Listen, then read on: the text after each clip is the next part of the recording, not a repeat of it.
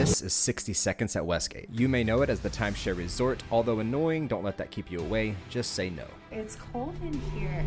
It's cold and it's only really in one section. This used to be the Hilton, the place Paris was booted from for gambling too much. Before that, it was the International where Elvis lived and performed. They're known for the top floor sky villas. This one is where Elvis stayed in the 70s, and this is where his bed used to be before they remodeled. This is the water fountain. 1969, so this is the original water fountain of the building, and it was here at the same time. They say it's the largest sports book. Circa claims the same, but there can only be one. Tell me who wins in the comments. TripAdvisor ranked Fresco Italiano number 5 out of all Vegas restaurants. We did not disagree. Our favorite meal in Las Vegas so far. They have the largest Benihana in the world with its own elevator. A $58 blue fish bowl for 2 was pretty weak. As always, the food was amazing. However, sadly, the entertainment was lackluster. There was no choo-choo train, butterfly, catch this shrimp in your mouth. Nothing but a smile from the chef, leaving us a bit disappointed.